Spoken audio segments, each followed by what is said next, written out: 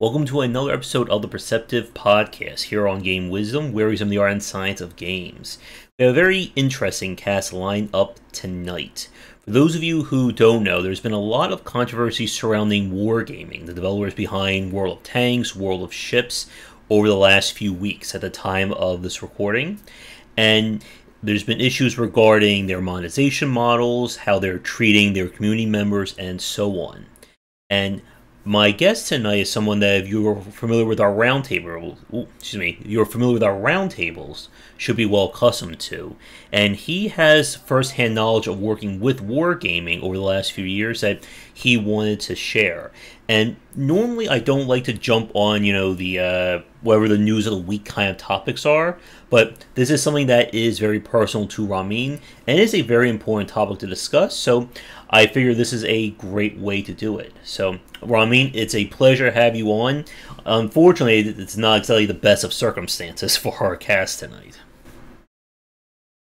The situation's a little bit unfortunate. With players are at the point where, at least the influencers, seem to be rejecting some of the products I designed back in 2014. Yeah. I don't blame them, given the circumstances and the things that they're concerned about. I have no control over since I left the company in 2015. But I thought it would be useful not only for the gaming community, but even for Wargaming themselves, to go back and explain how we got here.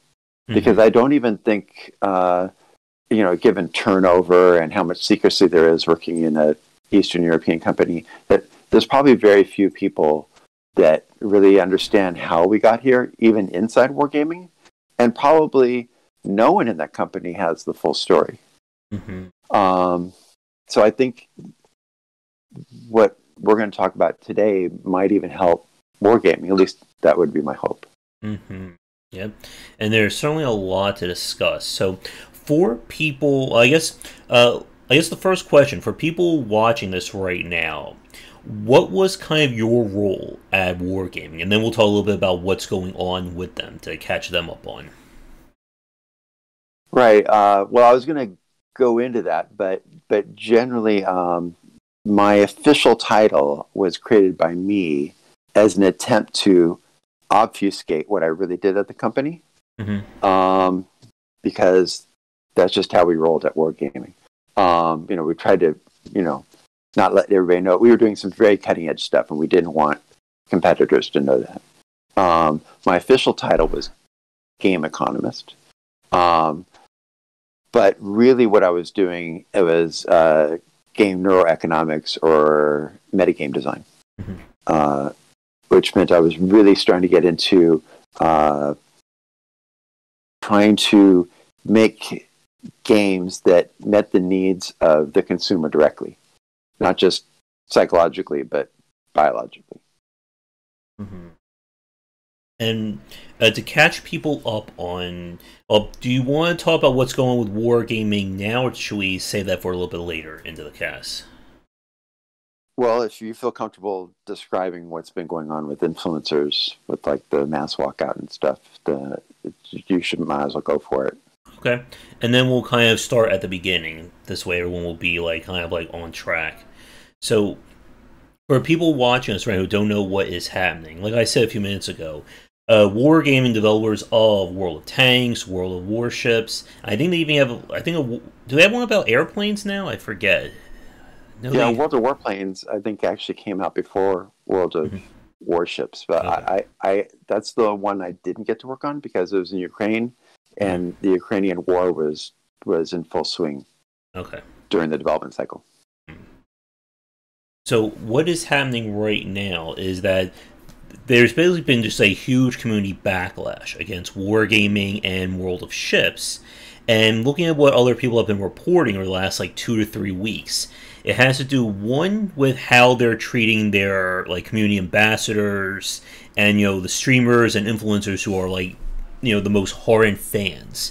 And this is not the first time they've done this. I know they had this huge fiasco with a influencer who was like breaking down issues with one of their pay-to-win tanks or their pay tanks, and I think Wargaming like blocked them. They issued DMCA strikes, and just a very very nasty time all around.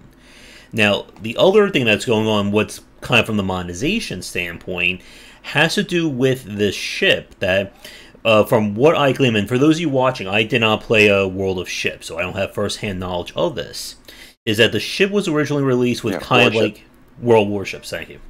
It had kind of like a credit booster, so if you use the ship, you get more credits, which in a game that is built on, you know, resource usage and progression like that, something that gives you more credits means you can do more in the game. And from a lot of people, they say it kind of like broke the economy in a way, because if you have a ship that gives you, I don't know, like 1.5 to 2 times more credits, that lets you get back into the fight quicker. It lets you, more importantly, not to spend as much money on getting those credits. And Wargaming basically turned that ship off for some time. They said you can't get the ship anymore, it's done. And then as of the Missouri battleship. Yeah. And then as of like a month ago, or maybe a few weeks ago, at the time of what we're doing, not only did they bring the ship back, but they brought it back in a loot box form. And I don't, please correct me if I'm wrong, did World Warships have like a loot box economy at the start of the game, or did that get added in post-release? There were absolutely no microtransactions in the design I completed in 2014. Mm-hmm. So unless you count just buying currency a microtransaction. Yeah. So they added the ship back as a loot box, and it's a loot box chance. So it's not like I spend $20, I get the ship. It's you have to keep spending money, get the loot box, and hopefully that ship is part of it. So not only do we have a loot box system, but this is very much like a pay-to-win example. If you get the ship, you get more credits more than anyone else who doesn't have that. And that, combined with their original stance of not bringing the ship back, and then they decided to bring it back, but in this way, has basically led to like an almost like all-out revolt by their major influencers and streamers who are still covering the game. And when we talk about like live service and community engagement, this is the complete opposite of what you want to see. You don't want your entire community to revolt over a decision. I remember with Payday, with Overkill Software, when they add in loot boxes, and it almost completely scuttled that game. Like, people were leaving in droves, and they had to completely reverse course on that. And, you know, there's definitely a lot more discussions about free-to-play monetization design. We've had several here, I'm sure we'll have several more, but that should catch everybody up as to what's going on. So, I'm going to throw over to you, Ramin, and I guess, like, take us back to, like, where you want to start with our conversation. Okay. I mean, I want to keep the focus on Wargaming, but just a little bit of background might be helpful about who I am, for those who don't know. My background before I got into gaming was physiology, neuroscience research, especially neuroscience of addiction. I worked with Olympic athletes to try to optimize their performance. I'm very interested in how the body and the mind works. In 2000, in April 2000, I went to the Los Angeles Times and partnered with their tech editor to write the first article describing the first mainstream article on virtual goods sales. And that became a passion of mine. I actually ended up making my living pretty much from then on, or most of my money, income, just selling virtual goods. But by April 2000, I was concerned that this would become more of a widespread thing, and if it did, that it might significantly damage the gaming experience for players, which of course it did.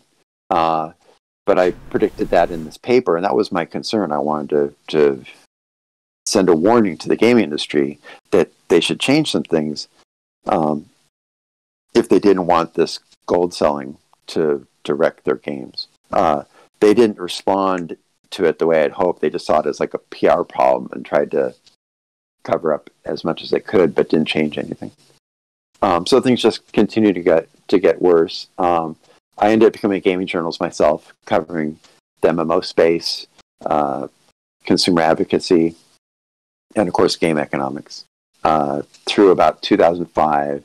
And then I ended up applying to Sigil Games as a game economist in 2005. That was the first time I had ever applied as a game economist. But when Microsoft dropped Sigil, and I knew that that Sony, which was their pickup publisher, wasn't going to additionally fund them. They were just going to go to market with what they had. I knew there was no point in pursuing that. That's when I decided that I was going to start developing the field of game economics, because I saw it as something essential if we want to continue to have open worlds with player-to-player trade. Without that, I could see that free-to-play, especially Eastern free-to-play, was just going to tend to take over the Western market, and that these economies were all going to stop working. So I had hoped that would not have taken me as long as it did. I was working double full-time on that, and I thought I could solve the problems I set out to solve, especially the economic problems in World of Warcraft, within a year. But it actually took me 4.5 years, including a return to school to study conventional economics. So the result, my solution paper, was 35 pages, titled Sustainable Virtual Economies and Business Models, which I completed in 2009. And used that to apply to a number of PhD programs. I had hoped to teach the first generation of game economists to help continue supporting the creation of these open worlds, which were so successful prior to that time. But a couple things happened to stop that. One was that another PhD that was in the loop that could prevent me from getting my PhD wanted to be the pioneer of game economics. And I made the mistake of letting him know that I was ahead of him in game economics. And so he sent me a very threatening letter, and all of my PhD applications were rejected for non-academic reasons. That's the only thing they would tell me. When I would later get hired at Wargaming, I actually saved these threatening emails from this professor and put them on the wall in my office so everybody could read them. But instead of going into academia, I went into industry, which was not easy, because the idea of an economist working in games was really quite foreign to industry back in 2009 and even 2010 and 2011. I eventually got hired by Microsoft as their first game economist in 2012. And I was also working with Take-Two. They had tapped me to help with Civ-World and Civilization Online. Civ-World, I came in mostly as a post-mortem to explain to them. They wanted me to tell them what went wrong with Civ-World, which I did. And then they told me we had this secret project, Civilization Online, which got me very excited because I'm a huge Sid Meier fan, a huge Civilization fan. I created some of my most complex models ever for Civilization Online. But then the Korean developer told me that they didn't want an American in their studio, under, at least not working there, under any conditions. So I didn't have confidence that they would be able to do that without me. So I ended up encouraging Take-Two to cancel that project. So if you've never heard of Civ Online, I suspect that's why. I mean, working with Sid Meier was a bucket list moment for me, and I would have loved to have seen that game make it to market. But my first responsibility is to make sure that my employer and their investors don't lose money. And I saw that as an inevitable outcome under those conditions. And I was just going to say, I think what I find very interesting, something we brought up many times, is that what you're talking about in terms of this timeline was still like 2005, 2008, like kind of in that period where, like you said a few minutes ago, people weren't having these discussions about monetization, free to play, microtransactions, and we've had like these like joking talks about how the industry. I remember that thing you posted about like with the personal electronic arts, so like ran out of a committee meeting or a investigation in terms of microtransactions, and That was Disney. oh, Disney, And I'm about to talk, and I'm going to talk about that. nice. And like part of the reason I think like while we're having this discussion, like we've said, is that a lot of this stuff is not really known to the public. And it's something that I say to whenever I have discussions about like mobile games or free to play design, I always say that so many people look at this stuff as stupid. You'll see like influencers say, "Why is so and so put loot boxes? These developers are idiots, they're fools, whatever." And I always come back with, what this stuff is. This is not stupid. This is very targeted, very intelligent designs that are used to manipulate people. And if you come at this from the joking side that they're just doing it because they're idiots, they don't know what they're talking about, it really I think dilutes this kind of talk and why it's so important. Yeah, I don't know if I completely agree with it being intelligent. I certainly wouldn't describe it as scientific. Okay. That's something I've really been pushing for decades now, is applying science to game development. And yes, those are maybe like psychological tricks they're using or engineering methods, but they're not based on science. Or if they are, like in the case of like loot boxes and stuff, they're based on neuroscience work that was done by Dr. Skinner back in 1930.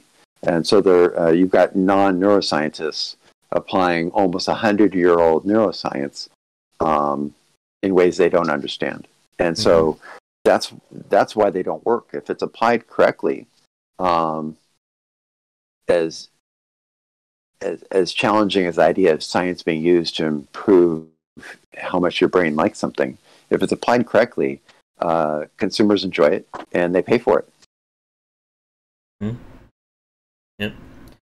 And what we've seen again is like just how far developers have really gone with these elements. I mean, I remember like early 2010, maybe a little bit sooner than that, like we started to see developers use loot boxes as a form of an in-game reward, not a monetization reward.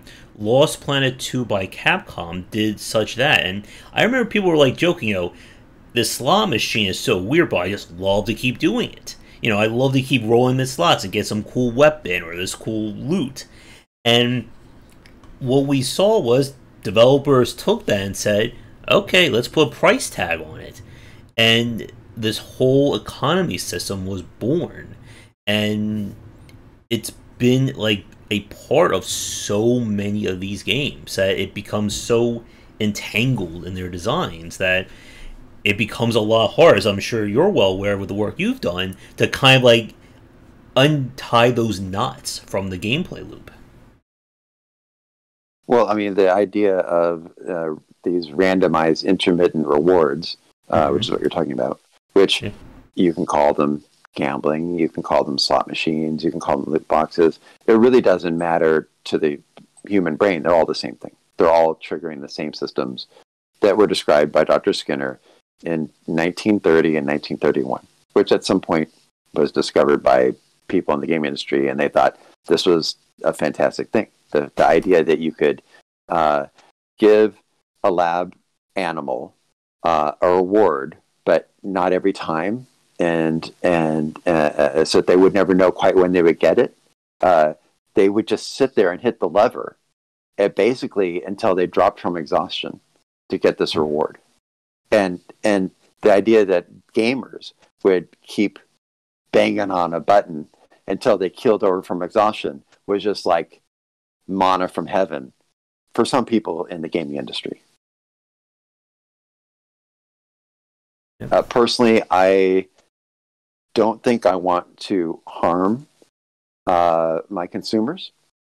And this is when I wrote about force wars. I specifically defined dark siding or dark siding technologies as those where, in order to make a profit, the developer is willing to sacrifice the health of the consumer. Yeah. And it's on the table if you're a dark sider or you're using dark side technologies. Mm-hmm. Whereas if you're using light side technologies, you go to extreme lengths to make sure you're doing no harm. Mm-hmm. And that's what makes this such a hard topic to discuss, because the dark side mechanics and these elements that we've discussed, they work. They work incredibly well. You can pick any mobile free-to-play game release in the last 4 to 5 years that uses them in some way, shape, or form, and they make bank. Genshin Impact in 2019 made, I think, $60 million within its first week with, its first very limited time gacha system. And developers notice that. I mean, and they're especially effective on children. Oh yes, the whole I brought up in the article that I linked you about, like, fear of missing out with Fortnite. They had like a limited time event with Ariana Grande. They have limited time Superman skins. Like, all these are aimed to get people, especially those hardcore fans, to get them to spend money. Because if you miss it during that, 1 week, 1 month, whatever, it's gone. And that is not a mechanic that is good for consumers. It's really good to make money, but it's not healthy for the consumer base. I'm in agreement. Yeah. So let's bring this back and talk a little bit more about wargaming, since we certainly have a lot to get into on that front. So where do you want to kind of start there? Well, when I wrote Supremacy Goods, which was a new microeconomic model to explain the behavior of goods in virtual worlds, I kept the paper secret, and I offered to show it to Riot and Wargaming in 2011, I believe, and Riot refused to talk to me, and the vice president of marketing for Wargaming was willing to sit down with me on the floor in the middle of E3 and read this fairly long paper while I watched him, because I wouldn't let him have a copy of it. And he sat down for 2 hours in the middle of E3. And if you've ever been to E3, I mean, every minute is precious there. Your company spent a lot of money to set up a huge booth like they had. And he sat down for 2 hours and read this. And then later kept asking me for copies. But I ultimately ended up publishing it on Gamasutra, one of the first papers I ever published on Gamasutra. And probably the longest paper they've ever allowed to be published on Gamasutra. And 4 weeks later, I was hired by Microsoft. I was tasked with finding some way to make Project Spark into a viable game, because at the time it was just a technology. So I did that. The goal was never to make it be a huge success, but just to make it work. And we did that. And with all games, I was producing the metagame, which meant I could create the reward systems, social systems, progression systems, monetization, business model, game economies, all that stuff. But I don't usually gameplay isn't my thing. There's other people who are much better at making gameplay than I am. So that went pretty well. And near the very end of that cycle, I ended up getting sniped by Wargaming. They were like, when I told them I'd love to work with them, they moved quickly to snatch me from Microsoft. And but because it was such a high level hire, I had to go to Belarus and be interviewed by some of the founders of Wargaming. And this actually took place on the same day as, I think it was the 15th anniversary celebration, which was this just humongous party with thousands of people in attendance in Belarus, in Minsk. So I found myself in a bunker underground in Minsk, Belarus, behind the Iron Curtain. And there was only 6 people in the room. One of them, interestingly enough, was Chris Taylor. And so he ends up being weaved a little bit into this tale. Chris Taylor was the founder of Gas Powered Games. Mm-hmm. He's made some of my favorite games of all time. So I really look up to him, and I was very excited just to be in the same room with him. And he went first, and basically what I observed was them saying that they were going to produce, fund his studio and his super project. He was creating a massive open world and just a mind-blowing project. And if you know Chris Taylor, he likes to make things big. Mm-hmm. So you can just imagine what he was working on. But so they agreed to back him. Gas Powered Games became, I think it was then called Wargaming Seattle. And I'll get back to how him and I intersected in a bit. I had the interview. I had one of the strangest interviews ever. After Chris left, and it was just 5 people in the room, one of which would be my future boss, and 2 of the people were founders. They basically got in my face and yelled at me for an hour straight. I mean, I really couldn't even get a word in, and their English was their second language. So I was really kind of afraid to say the wrong thing and have them misinterpret anything I said. But after like an hour, my face was literally wet with saliva after an hour. This is how intense they wanted to get across their intentions to me. Finally, when they both stopped to breathe at the same time, I figured the only way this was going to work was I grabbed a Sharpie, ran over to the whiteboard, and filled the whole whiteboard with mathematical formulas showing how they could optimize World of Tanks. In like 3 to 5 minutes, I just went berserk on this whiteboard. And they looked at each other. They looked at my future boss and nodded to him, maybe said something really fast in Russian, and then they both walked out of the room. And I was like, I said to my future boss, I said, "What just happened?" And he said, "You're in. Welcome to Wargaming." And I was like, "Really?" I thought for sure I wasn't going to get the job there the way that was going. The reason I even bring that up was because the reason they were upset with me without even knowing me was they thought I was going to be like all the other people who said they did what I did in the industry at the time, and probably almost all of them up to this point still. They thought I was just going to fill their games with microtransactions and pay-to-win systems and tricks to get people to spend more money. They really had a very low opinion of people like that. And so I had to explain to them that I'd spent the last, I don't know, by then, 8 years developing methods for player-friendly business models and monetization systems, and that I was actually very much on their side, wanting to make games by gamers for gamers with the gamers' best interests in mind.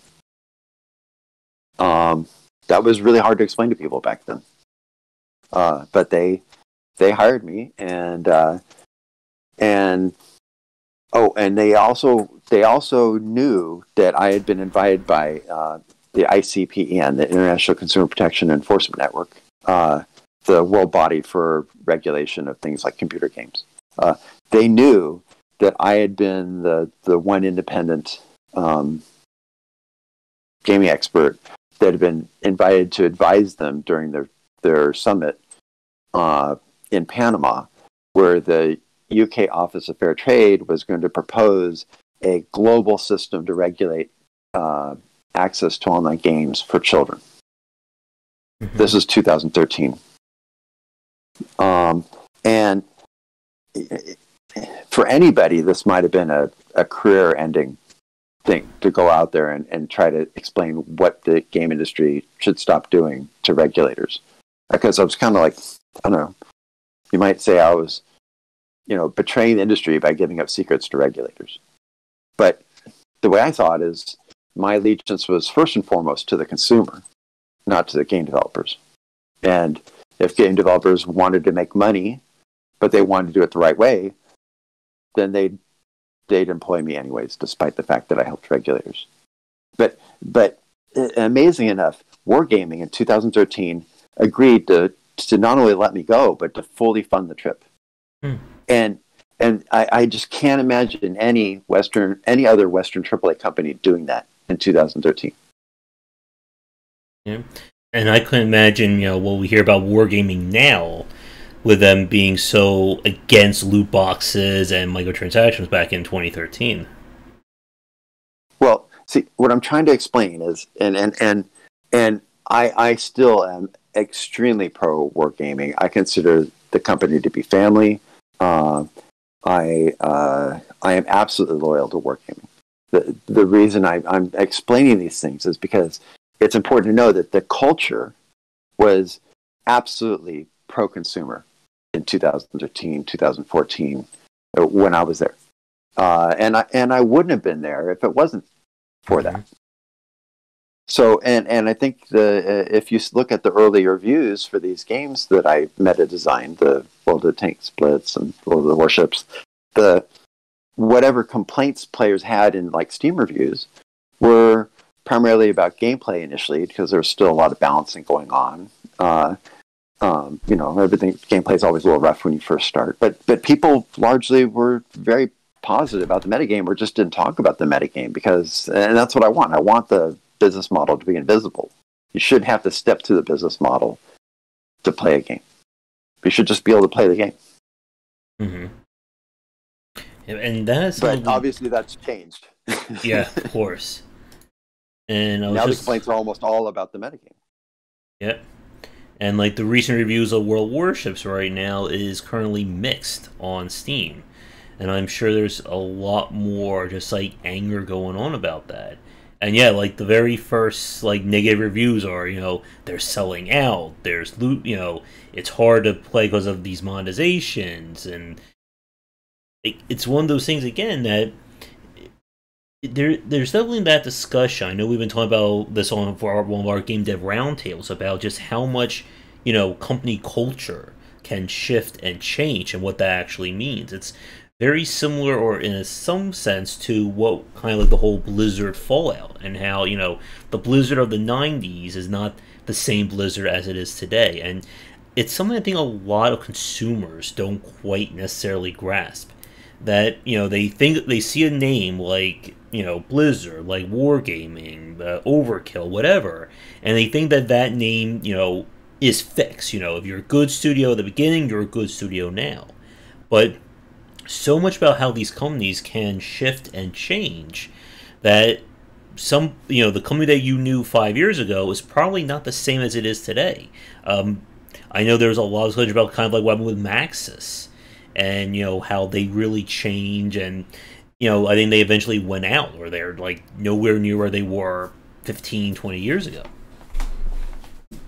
Well, I mean, turnover in industry is extremely high. Yep. Much higher than the average industry, or the average of other industries. And even if a company starts with one ideology and mm-hmm. one brand that they guard, greatly. I mean, Blizzard, and even Electronic Arts. Electronic Arts was in the 80s was like my favorite game company. When they put something out, I'd be rushing to see what it was. Things changed at EA, and of course, my excitement over their more recent products has been not like it was back in the 80s. But people come and people go, and mm-hmm. New people bring new ideology. And even though the brand may be the same, they will change the ideology sometimes in ways that are counter to the brand. Mm-hmm. And they'll have to spend increasing amounts of PR to try to convince you that they're still on brand, even though they're not. Yep. So, do you want to talk a little bit more about Chris Taylor, or where you want to go from here? I have so much to talk about that I kind of made a little list of things that go down. So, Chris Taylor comes up more like at the end of 2014, and a lot happens between when I started and when that starts to happen. Do you want me to talk about ICPN? What happened there? Sure. Because you alluded to it earlier. Mm-hmm. That's when I went up and showed slides of the most dangerous product for children I could find in the market. And at that time, it was a Disney Marvel product made by Gazillion. And then Disney, and the only other person to speak at the conference was the vice president of Disney. And she showed what I think was Club Penguin, which they just thought was like their most consumer-friendly product. And I showed them this other product. And I had warned her that I was going to talk about one of their products, but I don't think she took me seriously at all. And what I said very much contradicted what she said. And so when she was done, the senior German regulators stood up and started asking her some very good questions, but some very uncomfortable questions for her. And being the sophisticated vice president for a very large company that she was, she knew the smartest thing for her to do in that situation was to say nothing. And so she threw her translator down and ran as fast as this a little bit older lady could get out of this huge conference room. And as far as I know, she left Panama. And everybody was just watching her with their mouths open. They just couldn't believe what they were saying. So if all the regulators in attendance didn't believe my presentation before, they certainly did after they saw that display. And I warned them that about the existing problems in 2013, and I warned them that things were going to get much worse, much sooner, because there were new technologies that were going to be arriving soon. That meant that they were always going to be years behind this race, and that they really needed to do their best to be proactive. Yep, and I mean, excuse me. I think one of our more recent casts, I think this was like late 2019, maybe early 2020, we were talking about the whole loot box law that the United States was kind of working with at that time. And of course, this was pre-COVID, and that kind of shut down all that discussion. But we're starting to hear like those rumblings again about trying to introduce legislation to curb these elements. And it was something that we warned, or that you warned when we did that cast, that if that went in, unchanged, that bill would have just completely decimated the entire mobile free-to-play industry overnight. Yeah, well, because almost everybody's put their eggs in that basket. Interestingly enough, at the ICPN conference, there was some notable groups that weren't present. Apple was invited; they did not accept the invitation. Google was invited. They did not accept the invitation. The United States regulators were absent, which tells you something. I mean, this is such an important conference, but the United States didn't want to attend this time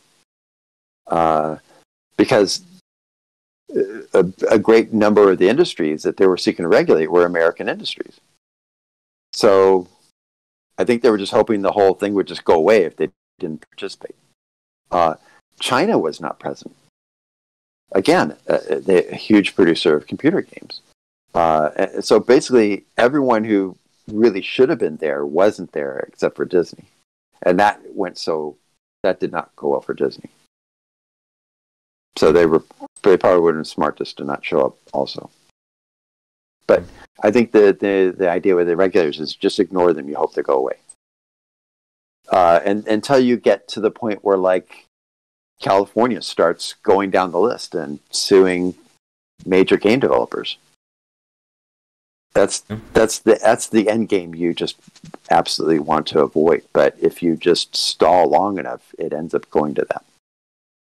Yep, and the whole Activision Blizzard lawsuit, that is still, we saw no update information as of right now. We're recording this end of August, and I'm sure there's still a lot more that's going to come from that. And whether or not Blizzard survives, in any capacity, is still very much up in the air. Well, they're still investigating. They're still interviewing people, and it sounds like there's thousands of current and former employees that are quite happy to testify against their own company. Mm-hmm. And it sounds like Riot is next on California's list. Yep, and they're not. This will not be the first time. Riot has had several Right. harassment lawsuits like levied at them in the last few years. But those were civil complaints, so they can just sign the paper and then just go about business as usual. Mm-hmm. You know, just pay off their employees and not necessarily make the changes they need to make. Right. It's different when when the state of California goes after you. Mm-hmm. Oh yes, and I think to bring this back to wargaming again, like talking about how things have shifted. Like as we were talking, I looked up the forum of World Warships on Steam just to see what people are saying, and they have it, of course, like all the complaints and all the discussions aren't on their like general thread. It's on the feedback and suggestions, and one thing that I just find very disheartening that somebody who's a supporter of wargaming said is that they basically said like wargaming is just out to get your money, you know, like this is normal for them, you know. Like all these complaints are, and the person said the analogy of this is like walking into a casino and complaining that you lost your money. And that just sounds again like the complete opposite of how you described wargaming back in 2013, 2014. They fully paid for me to go Mm-hmm. to the ICPN summit and assist regulators in regulating industry globally to protect children. They were really, in my mind's eye, wargaming was really the champions of gamers' rights during that era, and they were the superheroes of the industry, and the gamers rewarded them. They went from 40 employees to 4,000 employees in 2 years. Their rise was meteoric. They were just blowing everyone away, and they had possibly the biggest E3 displays at the time. I mean, wargaming was huge. Yeah, because they were doing it right. Yeah, Blizzard the same way. I mean, Blizzard rose to prominence in the 90s and early 2000s by being that studio that was held as like the gold standard of design.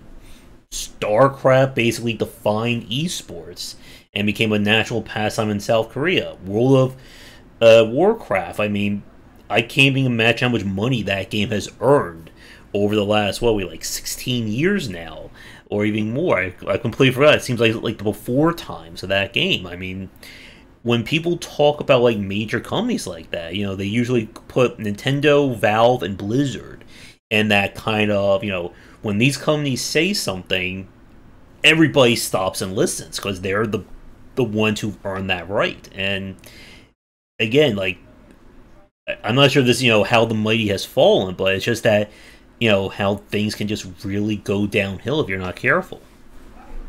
Well, I'm going to explain to you how things fell. Yeah. Because it didn't just happen. They didn't just wake up one day and let's start dark-siding our players.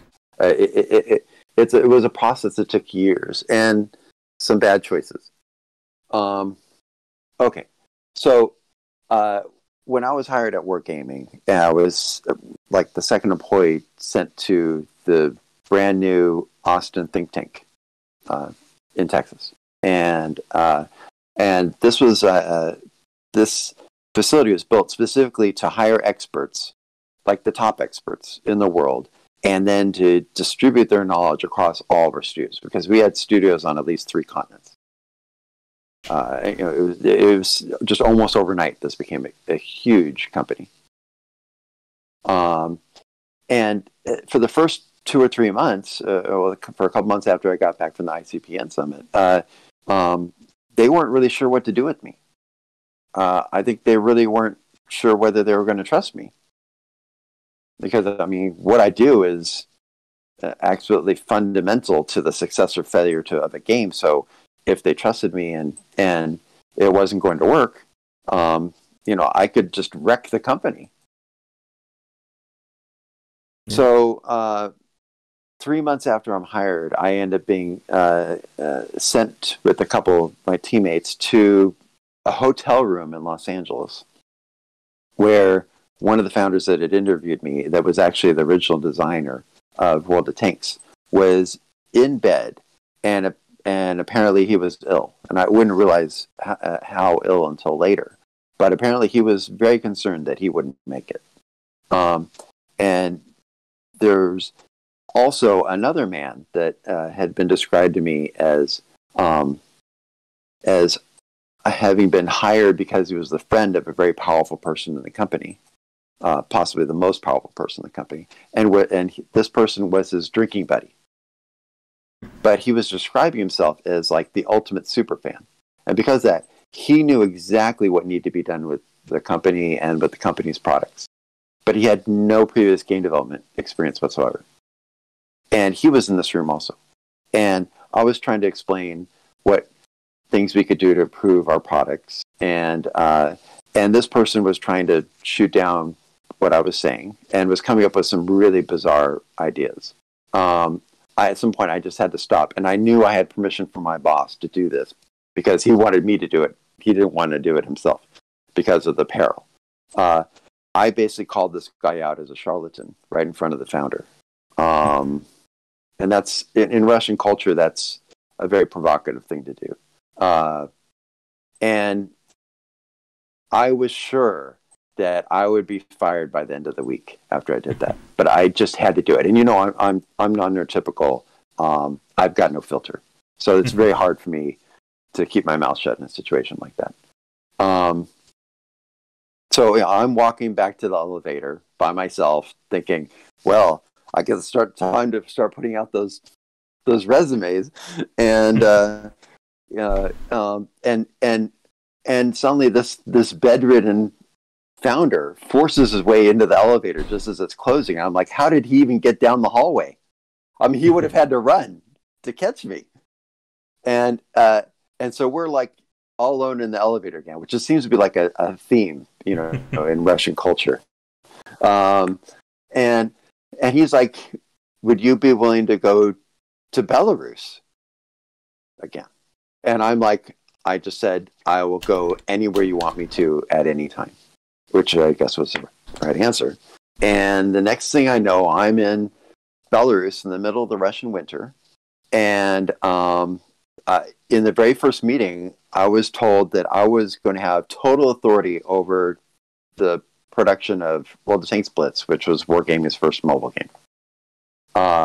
My mouth dropped open because I went from like 0 to now I'm in charge of everything.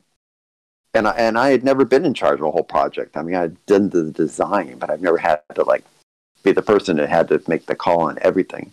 And I even had authority to delay the project if I thought it was necessary for the success of the game. I ended up choosing not to delay World of Tanks Blitz. I thought, we can do this. And I thought, even if it ends up being a B game, for our first mobile game, I thought B would be pretty good. And I thought then we could take the data we got, be early into the market when mobile games are really getting hot, and then use that to build a series of A-level mobile games afterwards, using the data and the infrastructure and all the skills we had built in the process. And Blitz ended up coming out very quickly. I designed the metagame for that in 11 weeks.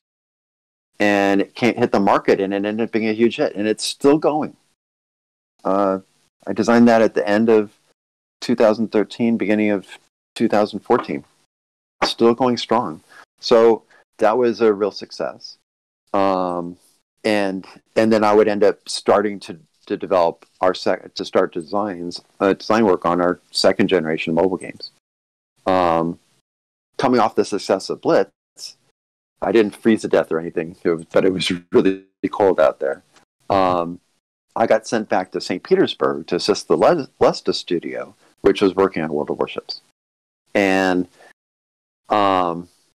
same founder had put me up in his own apartment when I was in Minsk. He did the same thing. He got me.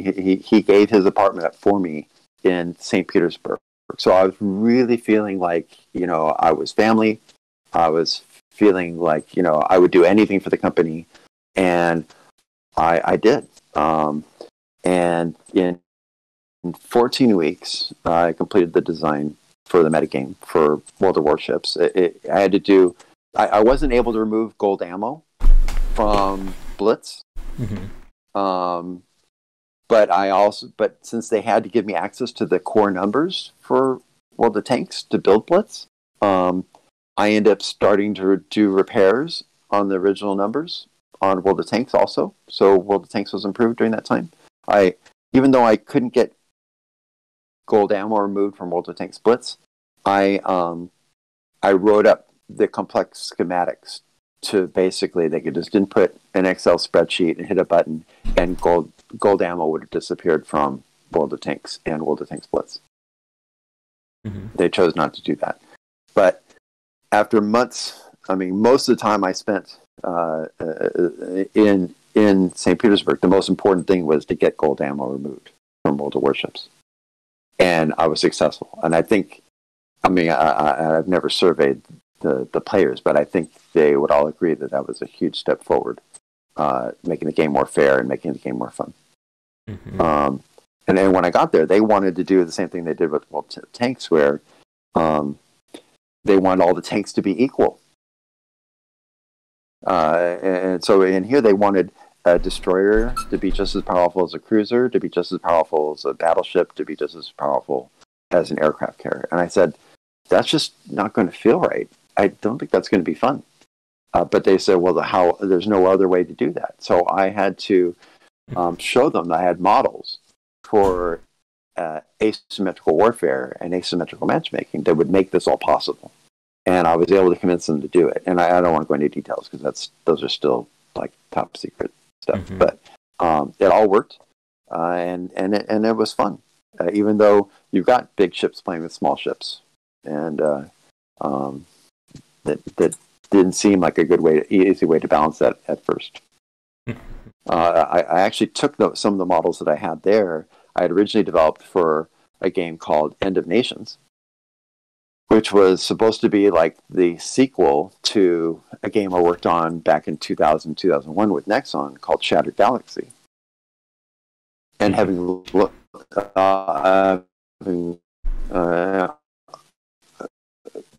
taken all the knowledge I gained working on Shattered Galaxy, I knew what needed to be done for End of Nations, or at least I thought it did. And I knew there were some very major design hurdles, those problems in End of Nations. Trine Worlds refused to talk to me again. And even though the community was really pushing hard to get me on the project because they knew I worked so hard on Shattered Galaxy. And then they ended up not being able to make End of Nations. After a few years, they just gave up on the project, which I think is unfortunate.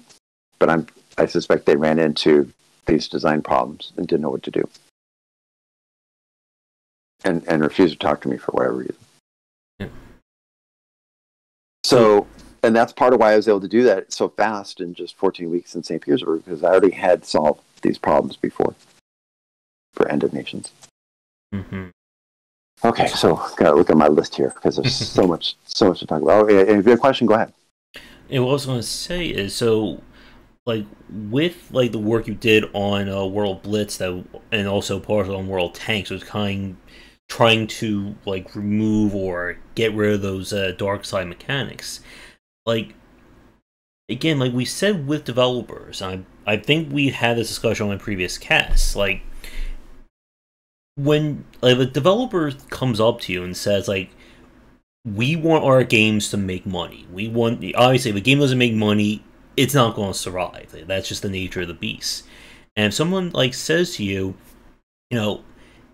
why should we use these light side mechanics if they don't work as well, as they're not as prevalent as the dark side elements? Like, what would you say to them on that? I would say that if you played Civ or any game that involves technology, you know that when you start on a technological path, you start at the beginning. And over time, you develop. And the longer you spend working on a technology, the better it gets. I would say that light-sider technologies are far superior to dark-sider technologies, but the fact that we haven't invested in developing them or applying them, I mean, my designs use them, but they're still at their infancy. So yes, a very well advanced Darksider technology is easier to deploy, more reliable, possibly even more effective in the short term. But that's only because so much more work has been gone into iterating those technologies that they've gotten very cheap, very reliable, very effective. But life-saving technologies, there's I'm going to get into this, but there's an end game where you just can't go any further with Darksider technologies, and consumers start to get used to, start to understand what you're doing to them. Mm-hmm. And they become very quick to react. It's like an immune system. The immune system response gets stronger and faster the more they're exposed to it. And pretty soon these techniques don't work on them anymore. And then your whole business model fails. And what do? You've invested everything going into dark side tech, and now you have no options.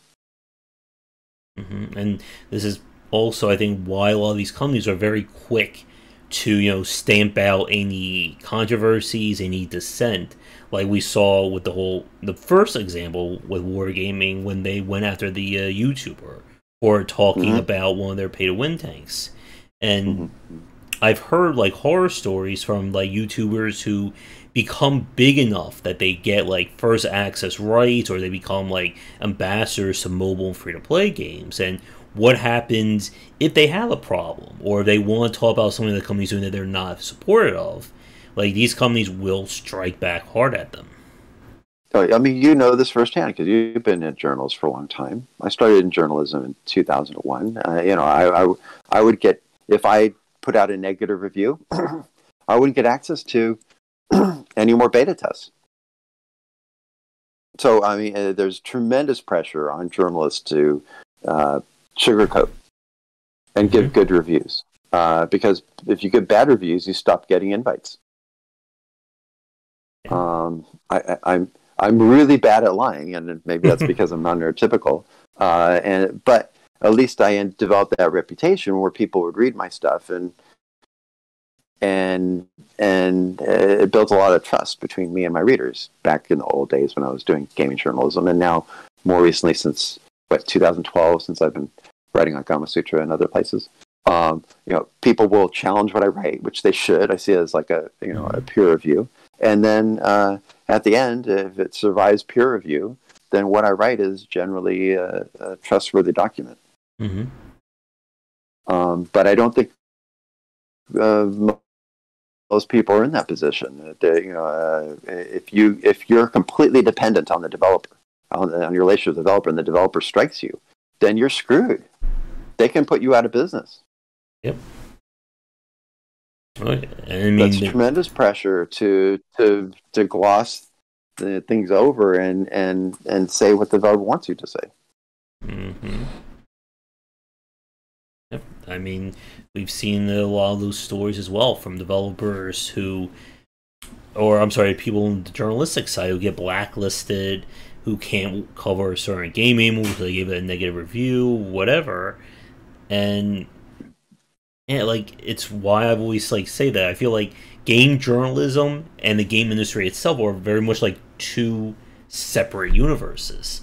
It's why I don't consider myself really a game journalist these days, because I don't care about the journalistic side. I care more about the academic side, talking to people who actually make games. And these topics aren't they're not buzzworthy. They're not what's going to be on the front page of Reddit or IGN or whatever, but I think it's more important to have these conversations. Well, I mean, our target audience isn't as much the gamer, like the typical YouTube streamer. It's more the developers. Yep. We're talking about game development. Yep. So it's different, and it's a different audience, and because that, maybe we have a little bit more insulation because we're not dependent on early access to a game for our survival. Definitely not.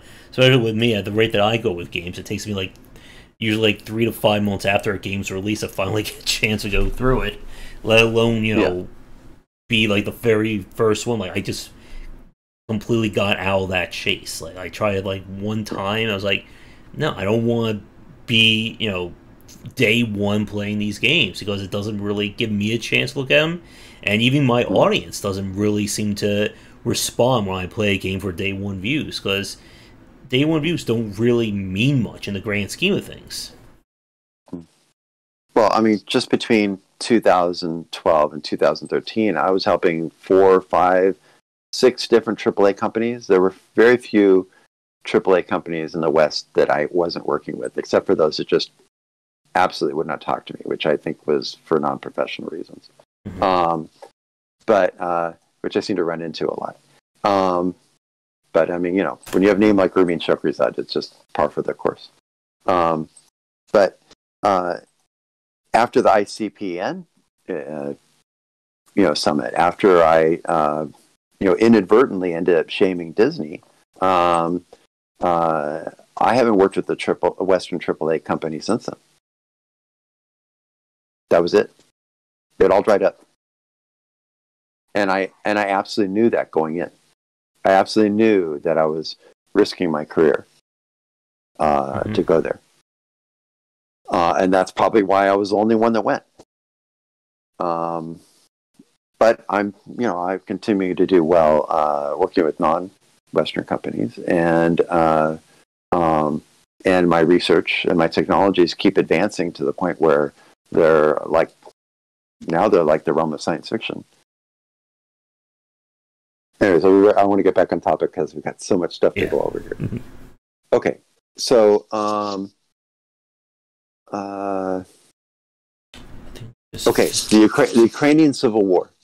This is where things really started to change, and this is I like to think that I can predict things before they happen to some extent, but I wasn't expecting the Ukrainian Civil War and how this was going to change the company so much. Just like in America, there was a strong sense of nationalism in Russia. And when the Ukrainian Civil War started and the West started applying sanctions to Russia, this had Russians have a tough life already, and no one had a harder World War II than Eastern Europe, where 35 million ethnically Russian people died fighting the Nazis.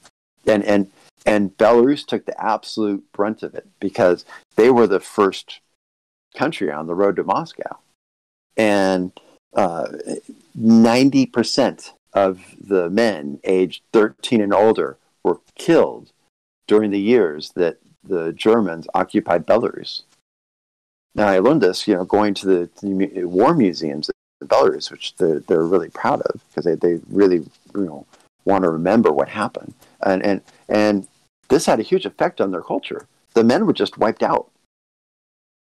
And so when things got tough during the Ukrainian Civil War, this sense of Russian pride started to emerge again. And while there's nothing wrong with that, part of that was a strong anti-American sentiment. And this created a lot of tensions with the Austin think tank, and also our revenues were impacted. So there was pressure to start cutting back on all these Americans, and Americans were more and more not allowed to go to Belarus or to Russia, and most of my coworkers were starting to get fired, like right after they'd come back from Russia. I wasn't, and it was generally accepted that I was a protected employee because I was very close to some founders, and I was working at near the end there. I was working on 7 different games on 3 different continents, and so there'd be no way to eliminate me as an employee without doing catastrophic damage to the company. Everyone knew this that I worked with. So, but my budget ended up getting blocked meaning that I could no longer go to Eastern Europe. My travel budget got locked by somebody I didn't even work with, a founder that I didn't work with, and I believe this all was happening because this person that I challenged in that hotel room right before the moment in the elevator, I'm just going to call him the Catfish. Mm-hmm. The Catfish, who is obviously Russian fluent, he's from Eastern Europe. I think he went back and began a gaslighting campaign because he wanted to get me out of the company as fast as possible. He was having trouble because I was having so much success. So I was protected by one founder, so he had to find another founder that he could convince that I was a bad American. And that took him a while. But still some other things happened. After my budget was locked, I was still able to go to Seattle to help Chris Taylor. And Chris Taylor's project was mind-blowing. And I created a really complex metagame model that would allow for fair play and quick, fast battles, but also long-term play and long-term progression, so that people would play the game for years. After I completed the metagame design, or at least the early stages of it, the project got greenlighted with my meta design. And then something happened.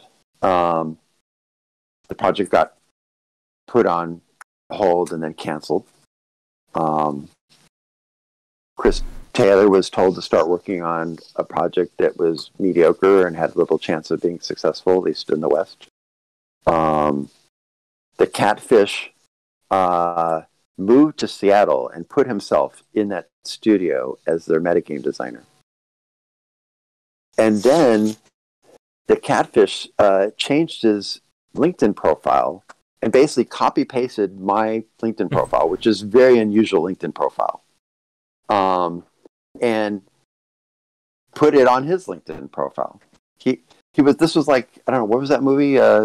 Single White Female or something like that, where the one person, her roommate ends up stalking her and trying to become her, changing her hair and everything like that. This guy tried to become me and was convincing everybody that they didn't need me because he was me. It was weird.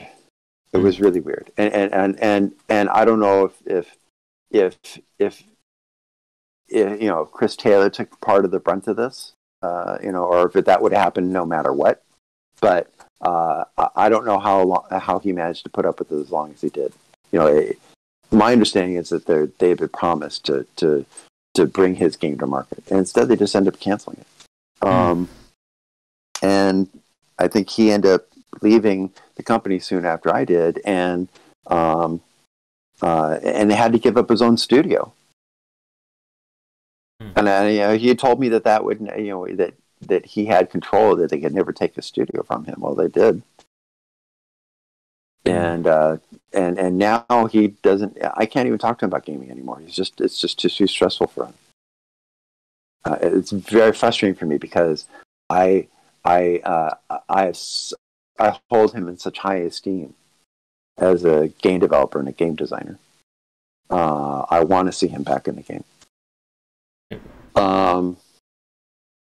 So okay, and so the next thing that happens is I'm back in Austin, and the Catfish comes to the Austin studio, and he wants to meet with me in private, and he tells me that he's going to make me a deal. The deal is that I'm going to continue to write design documents for Wargaming, but I'm only going to give these design documents to him.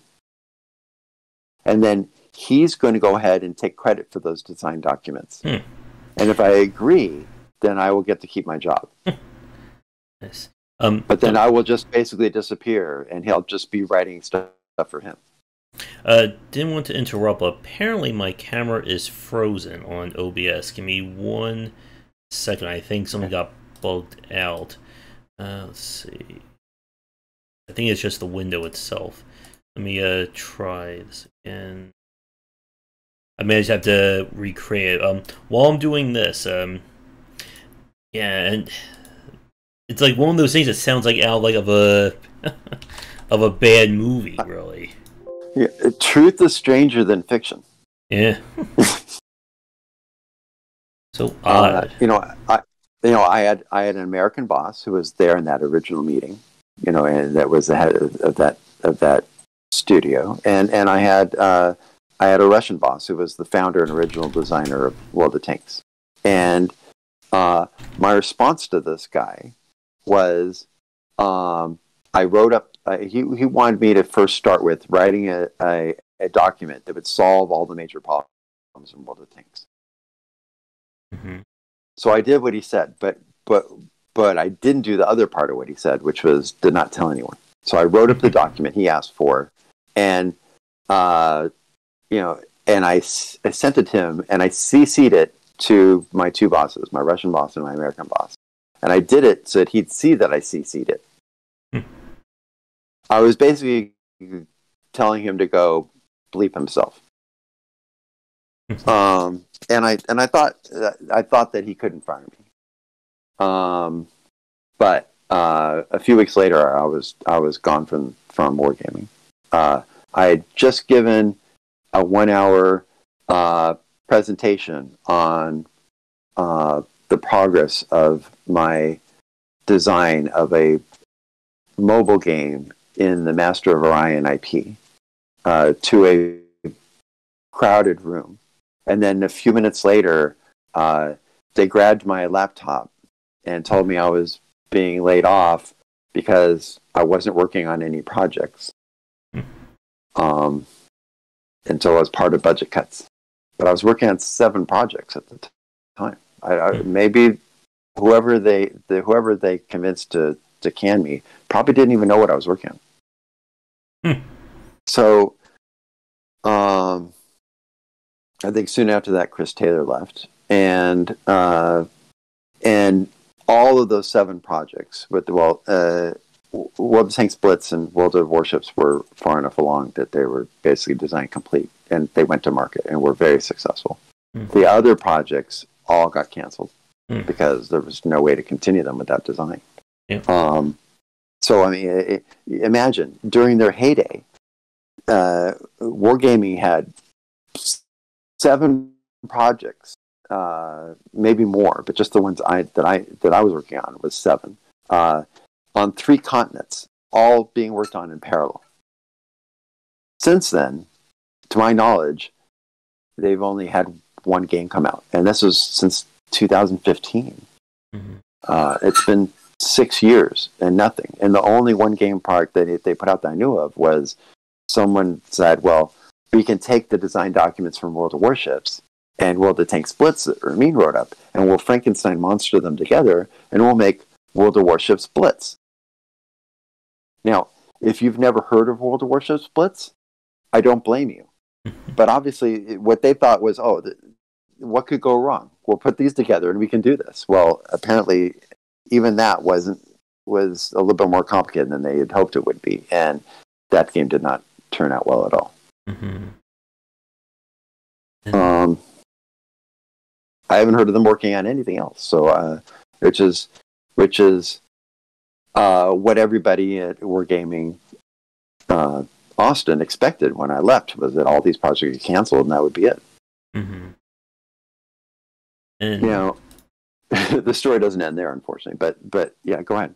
I was going to say, like, the whole thing with Chris Taylor, like, that is definitely horrible to hear, and like one of the reasons why I wanted to do this cast with you, because I guess somebody who talks about game design, talks to developers, I don't like to hear stories about, this kind of stuff happening to someone, especially, a name as prominent as Chris Taylor. You mentioned, of course, earlier, like, some of his games he's worked on, Supreme Commander, Total Annihilation.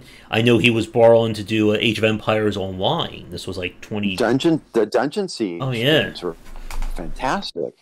Yeah, I enjoyed the first one, and I know he was trying to do a Kickstarter for, I think it was like a prehistoric game. This was, I think, 2016, 2017, something like that. That didn't go through. And yeah, like I've been one of those people wondering like what's happened to him, because a lot of people, and like this again goes back to like the idea of like company culture and stuff, that most people don't know the names behind these studios, unless of course you are Sid Meier or Hideo Kojima or so on, and or Chris Taylor. yeah, or Chris Taylor, and it is horrible like when these things happen and they just kind of get swept under the rug. Yeah, no, I don't like to see any of these great designers, go off into the sunset. Sometimes, with technology has changed so much that sometimes they need help from newer people to stay relevant, but that's possible to do, and I love working with the old great designers, because they're the creatives, which is sorely lacking as we go further down in technology, where oftentimes we're willing to sacrifice the creatives for the technology, and I don't think we can afford to do that. Yeah, and I mean, like, that is like what we're going to describe a lot of what's happened with major companies. And again, we talked about earlier with the high turnover and churn rates of these studios, that people, like, you release a successful game and then half the developers just like leave because they don't want to deal with this again for a second game. I mean, Naughty Dog is up on the list for a lot of people as another studio that has those problems. Yeah. So a year after I left, Catfish gets fired. And things must have been pretty bad for them to fire Catfish, because, I mean, he was very well connected in the company. And then apparently, to start to deal with all to do the metagame work that need to be done, a bunch of people from Machine Zone were hired and brought in. And I'm not going to get into Machine Zone's reputation. It would just take too long. But Machine Zone is very much like on the vanguard of the dark side of tech. I mean, they're so good at it, it's scary. And they were quite successful at it for a time also. That's why they were able to hire Arnold Schwarzenegger and Mariah Carey and do Super Bowl commercials and such, because it worked for them. And then when it started to not work for them, apparently these people started jumping ship into Wargaming. And so when I heard through the grapevine that Catfish was gone, I asked if they wanted me back, because I knew I was still really popular at the company. But I had to go through these people from Machine Zone, and it was very clear to everyone that ideologically we couldn't be more opposites. And so even though it may have been good for the company, these people told me Wargaming doesn't need a guru, or a Jedi, or whatever they wanted to call me, And so I got blocked, and I wasn't, for all practical purposes, I wasn't. It was clear I wasn't going back to Wargaming, so I gave up on that idea. And this is where you could see that the company ideology started to shift, because the people in charge of the ideology were basically from Machine Zone. So now, when you start to complain about, well, what happened to the culture at Wargaming? Well, basically, you're not dealing with Wargaming anymore. You're dealing with Machine Zone. And I don't know, does Machine Zone even make games anymore? I was trying to look them up after you said their name, and like their last credit, I think, was from like 2015. There you go. Oh wait, 2017. They did the Final Fantasy 15: A New Empire. So I think it was the mobile game for, like, there's like 5 or 6 different Final Fantasy mobile games, but it was whatever that specific one was. Okay. Well, this would have been 2017 when I was talking to Wargaming again. So the timeline is perfect. You can see that those people had to go somewhere. Yep. And this is where they went. So if it feels like you're increasingly playing a machine zone game, it's because you are. Okay. And because it's the people that make games, not companies. And like we said, a lot of these monetization tactics, like once they're like put into a game, all the mechanics and the gameplay loops have to bend towards these systems, or they're not going to work. And I'm not sure if we said on this cast, but I know we've talked about it before, but if you want monetization to work, it has to be fairly integrated into the mechanics and systems. If they don't support each other, you end up either with a game that doesn't make any money because the monetization doesn't work, or doesn't make any money because people hate it because the monetization works too well, and they see those dark side elements. Yeah, absolutely. And the gamers have changed over these years too. You know, the way I see it is you know, in games we build new realities for players, and if the ideology of the new reality matches the ideology of the gamer, then the gamer will adopt the new reality and maybe even get lost in it and prefer the new reality to the default reality. But as soon as they realize that the ideology is in conflict and that their interests are not the interests of the developer, then over time this starts to really frustrate the gamer, and they will reject the construct.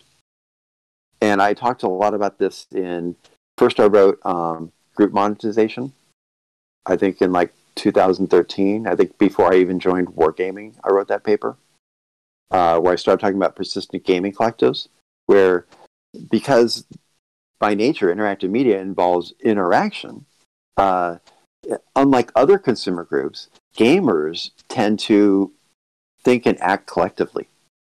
They form like, and if allowed to, they can very rapidly form basically like a hive mind.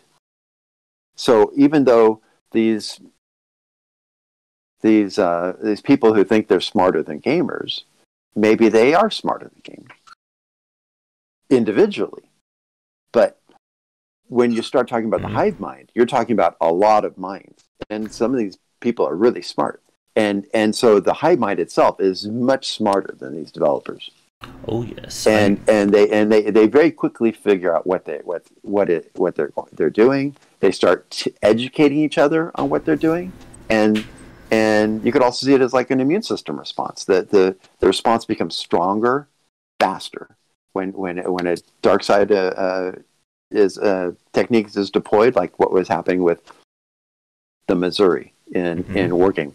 The reaction was rapid. It was strong. And it was collective because these content providers just blasted that out across the internet, and players reacted. You saw the same thing with Blizzard. Yep. For Honor, if you remember from a few years ago when they did a data mine and they realized that a free-to-play player would have to play daily for like 3 years to acquire like all the free content that was in that game. And yeah, like I'm just nodding my head in agreement. Like a lot, like when it comes to these kinds of systems, like gamers together are a lot more intelligent than I think developers, even publishers, give them credit for. Battlefront 2, their whole monetization system, another big example of this, and it's incredible when we like see like this kind of thing put together, because when you have that collective fan base, like you said, about how it invites gamers into these worlds, and they become very, very dependent, like they very much love these set places, they want to defend them. I think 2020, like I did a piece about low stakes games, and we all need that release, we all need that pressure valve to let go, and how, especially with the whole pandemic, that a lot of people turn to video games, maybe not for the first time, but they really use that as an escape mechanism.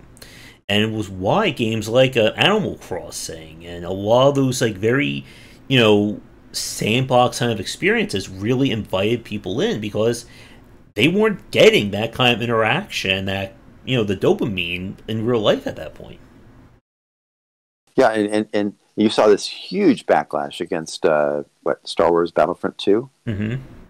I mean, that erased $3 billion from EA's valuation in just a couple weeks. It was catastrophic for them. I mean, and I wrote a whole paper about this, called it "Secrets of Free-to-Play Force Wars." And in my Force Wars paper, I talked about how these persistent gaming collectives were getting large enough and sophisticated enough that you'd get these dark side ideologies, which I defined in the paper. I defined what a dark side ideology is, or a dark side culture is, what dark side technologies are. I defined what light side technologies are, and light side technology. And I explained that almost the entire AAA industry at that point, at the end of 2017, was either fully dark side or about to be fully dark side, and that when you have, I think most rank and file game developers would rather be light side, or they just have no opinion. Yep. But a lot of the leadership people coming in are from other industries, which is a whole other story I don't want to get into, where they're coming from, but they're bringing dark side technologies in, and when that happens, you get what I call a force war. And predictably, the force wars are won by the darksiders. They just have more support from company culture because companies tend to prefer make money. Those types of people. Yep. right. They want to make lots of. They want to make all the money, basically, and. I mean, it's more complicated than that, but yeah, absolutely, that's absolutely so. And then you have a third group, which I call the rebellion. And really, the rebellion is the evolution of these persistent game collectives, where gamers have become. I mean, in the Star Wars mythos, the Empire would just laugh at the rebellion because they had nothing. They had no organization. I mean, a few of them would become upstarts on a planet, and the Empire would just come in and just crush them, with all these fleets and stuff. And there's no way they could resist. But over time, the rebellion became more organized, more sophisticated, more intelligent, built more support. And eventually, the rebellion was able to go toe-to-toe with the Empire. Mm-hmm. And that's what you're seeing now. The gamers have become the rebellion. And the Empire is now being stopped cold. I mean, they're actually. I mean, if you look at what's going on at Blizzard, or maybe at Riot, or even at EA, they're facing the possibility of extinction because, at the end of the day, they answer to the consumers. Yeah, and that's who pays their bills. Oh yes, and with Blizzard's case, a lot of people were first starting that Bobby Kotick, whoever the head of Gearbox is, because of all the stuff that's been levied against him. They were like, no, Blizzard couldn't be a part of this. Blizzard's unclean. No, Blizzard's clean. They're untainted. And then all the stories came out, the Cosby Suite, the harassment and suicide, and the suicide was so tragic. Yeah. I mean, it was just, any way you look at that was just so awful. Oh yeah. And then you contrast that with the Cosby Suite, which, I mean, the optics there are just couldn't be worse. And there's a rant in my mind. Been thinking about what, when I hear this stuff, I just think how the hell could this have happened? For me, this is just complete the antithesis of my personality, my behavior, and I just think maybe people like me are the exceptions in these cases, that it's so prevalent in some of these studios that I just want to, like, if I ever do join a studio like that, I would be considered the odd man out because I don't want to deal with that kind of thing. Well, maybe there's a reason why you do what you do, and you're not doing that. Yeah. I mean, because honestly, when you step into a game company, it has a bro culture, which is the norm. Mm-hmm. You know this. Yeah. If even if you weren't a bro before, you know that your survival of the company depends on you being a bro. Yeah. If you're a bro, you get invited to the Cosby Suite, and you get to hang out, and you're what become one of the cool guys, and you get promoted.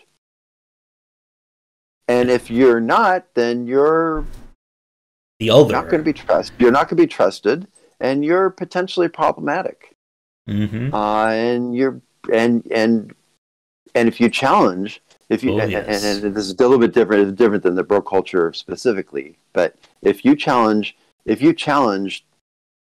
this Darksiders or whatever, like I talked about in my Force Wars paper, I talk about like this Doomsday clock, and once you come out as not being on board, you start the Doomsday clock, and this will be ticking the whole time you're at the company. Every time you go in, you can hear the clock ticking. It's the number of ticks before you're fired. Mm-hmm. And when I went into that hotel room and called out the Catfish, I knew I was starting the Doomsday clock. I mean, and by then I hadn't even started. I hadn't even worked on a single game at Wargaming. And so my Doomsday clock started before I even started. Yeah. And so part of the reason I built these games so fast and worked so hard at Wargaming is I knew I was running out of time. I knew I only had so much time to deploy these designs, prove my research that it worked, because that was, my research is pretty out there. I mean, by company standards, and also just to improve the lives of all these people, because people don't make as much money in Eastern Europe, and these people are so smart and so hardworking, and despite maybe the conflicts that have happened between the East and the West over the decades, they're really nice people, and so I really enjoyed working with them, and they really appreciated that I had no filter, because they're not used to Westerners being like completely honest with them. So I think it went both ways. I really enjoyed working with Eastern Europeans, and I really wanted them to have that success. And they already had a lot of success before I got there. But I really wanted to make that keep going, for years. And I still feel like I was successful in doing that. I just feel a little bad that, the trends that were affecting the rest of the industry ended up affecting board gaming also. Mm-hmm. And it didn't have to be that way. They were being very successful without going on those trends. In a weird way, it reminds me of some of the stories I heard from, I think it was Overkill, the ones who did Payday, and how like so many like weird like stories came out of that studio about like one of the co-founders, like their brothers, was like taking money, going like these like very like extravagant trips. They were going to build something in Dubai. Like it just sounded like so weird. And I mean, Payday 2 worked. Like when that game, like for the longest time, it was like incredibly successful. And then after all that, we heard that the company was like borderline going bankrupt. I think they did actually file for bankruptcy, and they're now like trying to like claw back from like the abyss there. But again, it's like that, like I said earlier, that a lot of people don't know, or they'll never hear about what is actually happening at these studios. And a company that you think is doing well, or is on the up and up, could be, the complete 180 of that when you actually get in there. Yeah, well, and in Russian culture or Belarusian culture, they have this impression that Westerners are not only not necessarily the most honest people, but also that they're a little bit spoiled, they're delicate, maybe weak-willed, And so this is part of why, especially in the beginning, they were so tough on me because, and this probably goes doubly for an American scientist because they probably thought, oh, how could somebody be more delicate than an American scientist? And so they were like really trying to break me to see if they could break me because they needed to know if they could trust me. And they gave me, so much trust while I was there at the company to do the things that I did. In so many different places. And they really treated me really well. So, but in the beginning, like when I was in Belarus and I landed there in the middle of the Russian winter, I mean, I'm from Southern California. What do I know about snow? I went to an REI and just bought, I told them I need like whatever I would need to go to Antarctica. And bought all this, like, extreme Arctic survival gear just to be able to survive in Belarus because I knew it was going to be tough for me. And they put my hotel room like on the opposite end of the city from where the studio was. Well, not the opposite, but it was far. And they didn't tell me how to get to work. And I ended up learning how to just walk to the studio in the snow. And, they really appreciated that. They really appreciated that I was able to walk in the snow to the studio. And the same thing when I was in St. Petersburg, I made sure to learn the transit system so that I knew how to get, just walk or with some public transportation to the studio every day. And I just would eat at the grocery stores and buy, like, I'm vegan. So I'd be like eating beets, then bread pretty much is what I was surviving off of, and some orange juice or something. And while And some of my coworkers didn't get this. They would fly out to Minsk or St. Petersburg, and they'd stay at expensive hotels. They'd go to expensive restaurants. They'd do those things, and they'd go back to Austin, Texas, and they'd be fired a couple of weeks later. And they just didn't get it. They failed the test, and that was a culture test. Yep. Eastern European culture is very different than Western culture, and you need to understand that. I mean, and that was the first thing I did when I arrived. Is I went into the museums and all these places to understand their history and ask people about their history because I wanted to know why they were the way they were and what their expectations are and what they valued. So I guess here's a question, and I'm not sure, like, if you can't answer this one, let me know. Like, are you, like, in contact with anyone from Wargaming still? Like, do you have any, like, contacts with the company now? I mean, I used to talk regularly with my old boss, but he's not even there at Wargaming anymore. Which, I mean, he was the first American hired at the company when there was only 40 employees, and he's not at Wargaming anymore.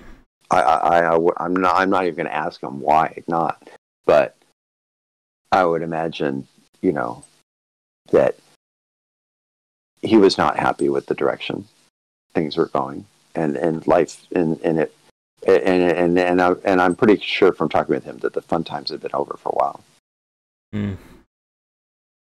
And do you know Machine Stone is still doing World Warships? Like, are they still like working with them, or I don't know who's doing any of the design work right now. I assume it's the same people, but it may not be. So I can't say for sure, and I don't want to say, this person's doing this, because who knows, the turnover might be so high that it might be some completely new people in there doing stuff now. But I mean, I just know that there was machines on people then, and I haven't heard anything different. And even if they're now gone, I'm sure they opened up the door for people like them to replace them. All right. As a time check, we are over 90 minutes in. I think we went through everything on your list. Is there anything else that? Yeah. No, I mean, if you've got questions, but I mean, that's how we got here, and it's not like it happened all of a sudden. It's just been, it was a series of events, and I really feel like that period, between 2013 and 2015 was the golden age for wargaming. We did so many amazing things that are still, employing so many people there in Eastern Europe, and I think that's fantastic. I mean, I think that other than a company that makes these humongous like tractors in Belarus, Wargaming is like the biggest employer in Belarus. It's just it was transformative for their economy and for their culture and for their people. And I love working with Eastern Europeans. I mean, like, we're seeing like the greater sense of things, like more countries really starting to embrace game development and trying to really establish themselves. Like, I've been contacting a lot of Brazilian developers, and Brazil is trying to really grow in terms of like the games they put out and their status in the game industry. And it is like such a shame when you see, like, I've been using the term like unforced fouls lately a lot to describe these kinds of things. Like, when a company is like, they ever publish, they can do no wrong until they do, and then it just kind of goes downhill. And like you said, like, it's never just flipping a switch one day and then all the good goes away. It happens more gradually. And like, I know we were talking about this back in like 2019 with like, again, the whole loot box law and what this means for mobile games or just free to play in general. Like, I still don't really have an answer for where these designs and where these games will go, because I've played a lot of decent mobile games, but they still have those dark side monetization elements to them, and a lot of these games don't survive. Like, if a game survives a year on mobile, that's considered like, the Medal of Honor for these studios, and most of them do not. And again, like, it's that whole slash and burn mentality. And like, when you have a company like Wargaming that that's still going strong for so long, like, you don't want to see like these kinds of issues, because like we've said this before, like, once those cracks start to develop between the developers and the community, they're almost impossible to repair, because you're always going to have in the back of your mind, are they doing this because they care, or are they doing this just to try, stab me in the back and take my wallet with this decision? Well, pretty much every business person I talk to tells me that if something's working, you stick with it. And they really aren't willing to consider a significant change in technology or a significant change in business model or heaven forbid a shift in technological paradigm, which is what I'm talking about. Something that radical does not happen unless, one, it's been proven somewhere already first, or the old ways are just not working to the point where they're forced to look for a new technology. Yep. But even before my budget was blocked because of the fallout from the Ukrainian civil war in Wargaming, I actually got greenlighted to start doing live human neuroscience testing in our testing center in Florida. That would have changed gaming forever. And the top neuroscientist that I was going to work with then, I'm working with him now.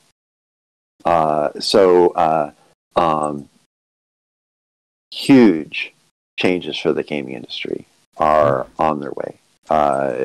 Paradigm shift in technology is, and I'm happy to say, paradigm shift from people who have the right moral character, the right motivations, that have the well-being of gamers first in mind. So, I mean, you do the best you can when you have these quick moments in history where you have a golden age, where you have all the right people doing the right things for the right reasons, and they come together and they make great games, and then you struggle for a while, and then it all comes together again. And I feel like right now I'm really hopeful for the future, despite all the ugly, because I see things coming back together again. Yeah.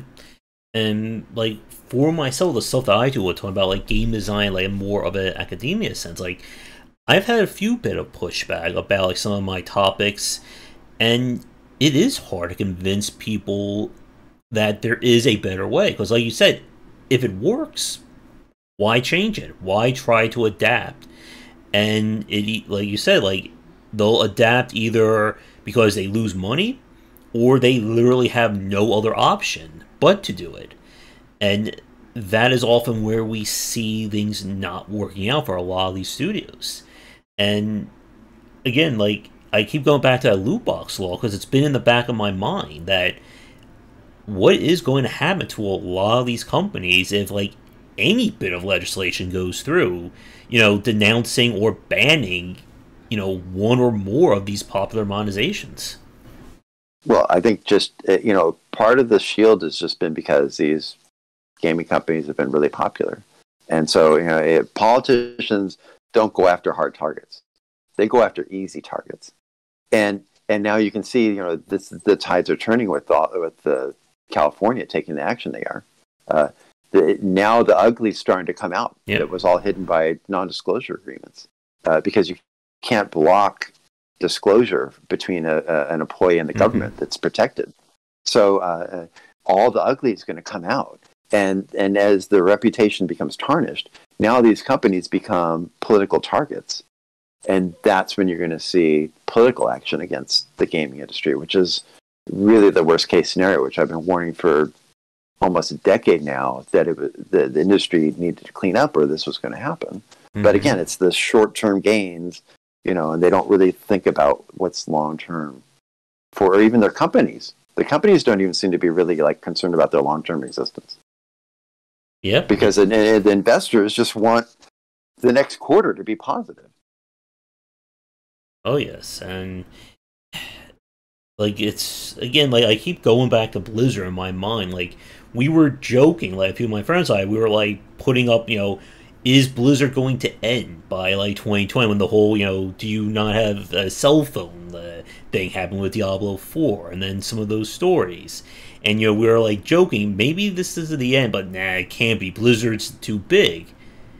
And now it's like, maybe they are actually. Maybe, like you said, maybe the Doomsday clock is finally starting to move forward for Blizzard. Well, and wasn't the whole...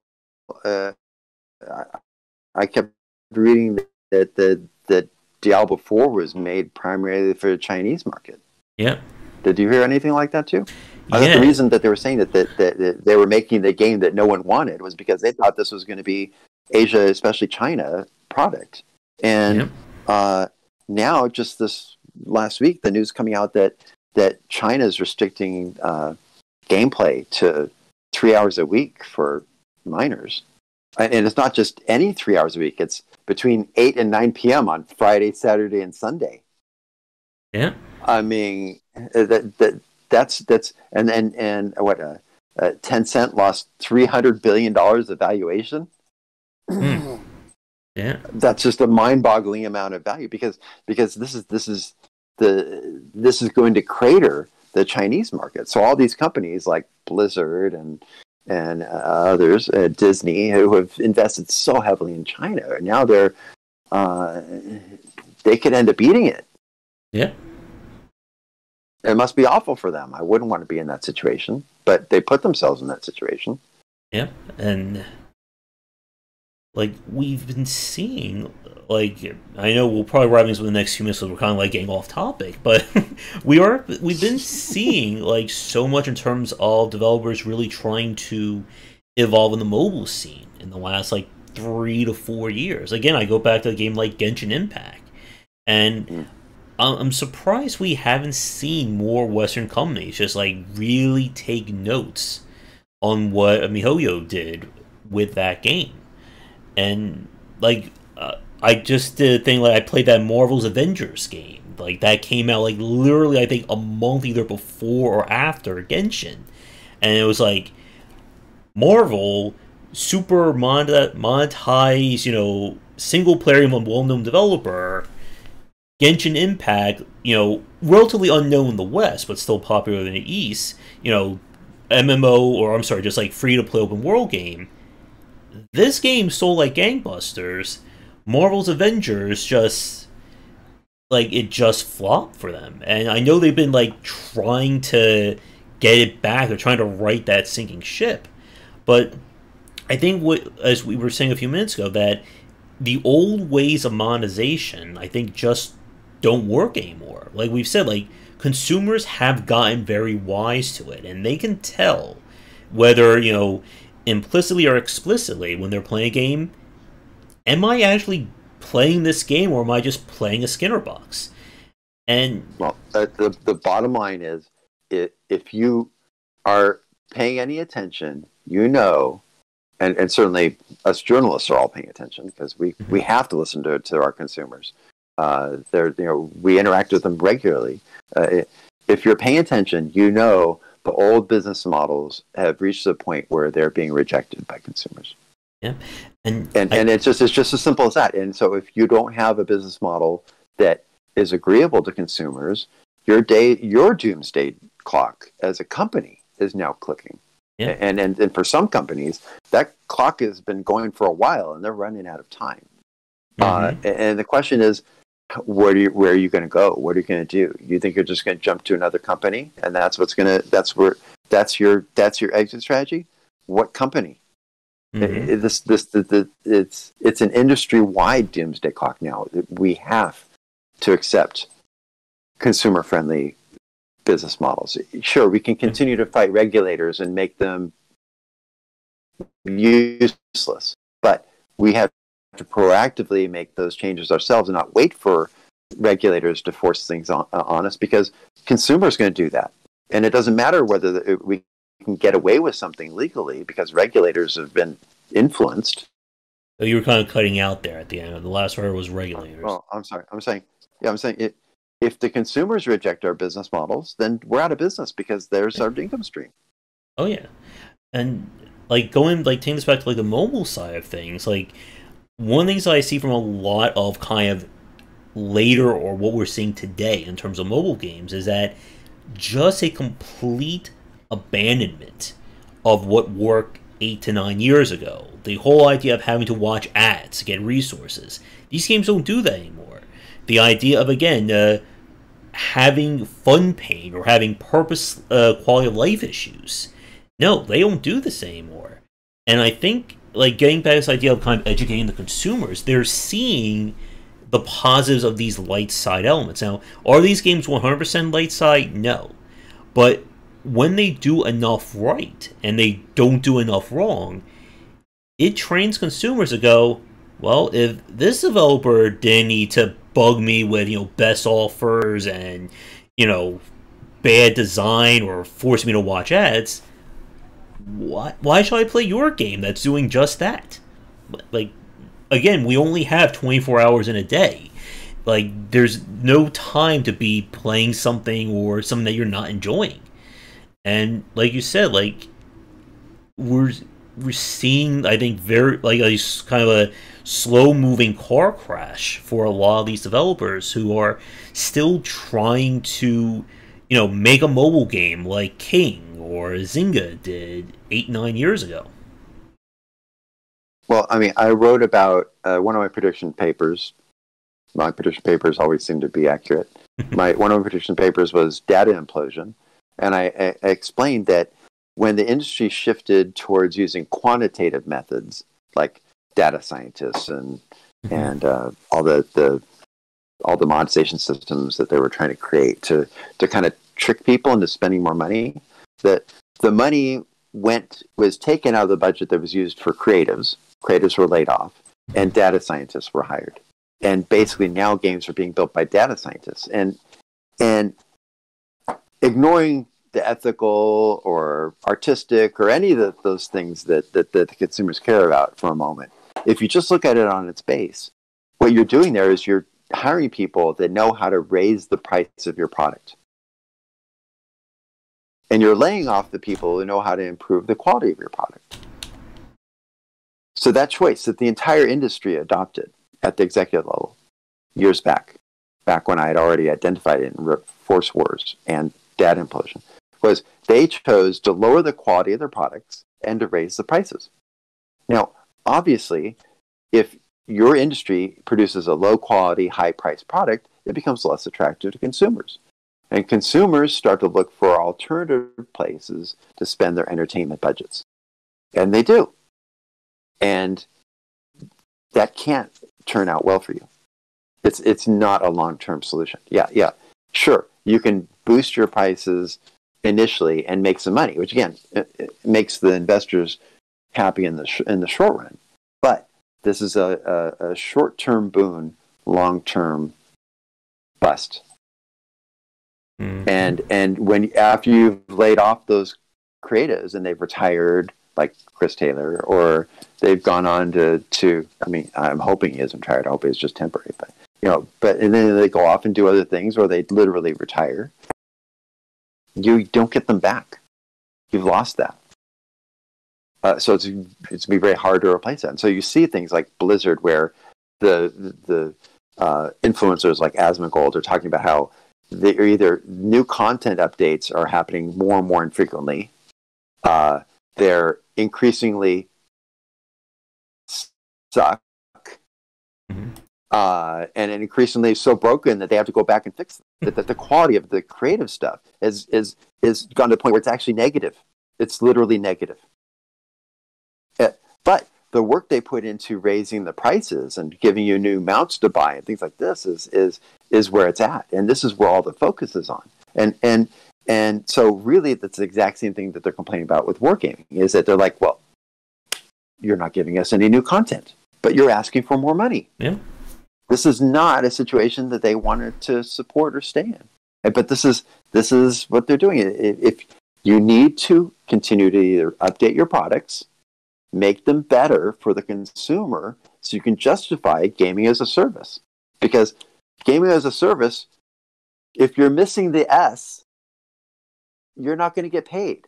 Where's the service? Yep. I mean, this is not complicated. Mm-hmm. To anyone except for executives, apparently. Yeah. I don't understand how this... I think, again, it goes back to the short-term versus the long-term. That they don't...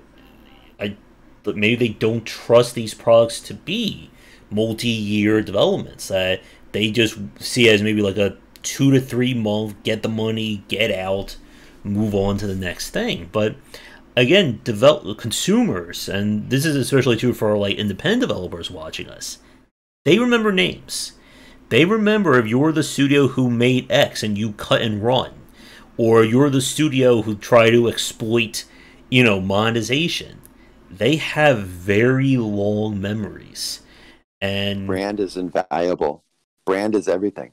Ooh, and if you're willing to sell off your brand, like Blizzard used to be the golden child. Oh, yes. Anything they put out would sell because they trusted everything before, inductive reasoning, everything before had been a hit. So everything in the future will be hit. And that's true until it isn't. Yep. And when it isn't was for Blizzard was Diablo 3, which I wrote another prediction paper about. I'm sure you've read it. Mm-hmm. 6 months before it even came out, I predicted that was going to suck. And I explained in detail why it was going to suck, just based on my knowledge of the business model they were going to use, that they didn't know how to deploy successfully. I knew they didn't know how to deploy successfully. So, and that was the real money auction house. And that was the moment that Blizzard failed. And that broke the image of invulnerability, where everyone just knew every game was going to be better than last. I still haven't played Diablo 3. I did. I got, because of that, how bad that auction house was, I got my copy for free because I paid it off by selling items in that game. Okay, there you go. Yeah, so but it's been downhill since then. Yeah. And a lot of it was the damage to the brand. Now people will wait to buy a Blizzard game and see what the review is, instead of like when I had to buy my signed copy of World of Warcraft from Fry's Electronics in 2014. I had to stand out in the cold for more than 8 hours in line waiting to get my copy. And when I got to the front of the line and they handed my copy. I could hear them yelling that they were down to their last 50 boxes, and I knew there were 2 more hours of people in line behind me at least, and I ran out of there as fast as I could. I jumped into the car and I told my girlfriend, drive. Get the F out of here as fast as you can. There's going to be a riot. And I could see people freaking out behind me as we were pulling out of the parking lot. I mean, this was the level of enthusiasm people had for they sold out. Oh, they had it took them weeks to get enough product again so people could just log into the servers for World of Warcraft. And those days are over for Blizzard. Yeah. Again, the brand recognition is worth its weight in gold. That's something I've been saying to a lot of indie developers. And when you lose it, that is usually what sinks that company. And I forgot, like, we were talking about Blizzard controversy, the whole thing about, I think it was like Free Hong Kong from last year, or whatever. Blitzchung. Yeah, that one.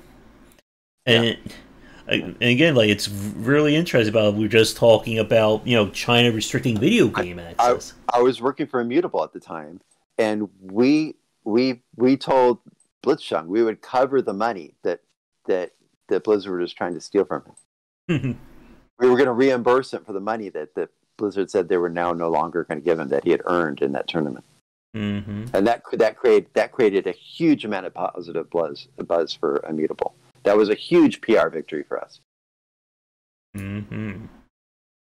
But anyways, we probably should wrap it up before I say too much more that'll get me in trouble.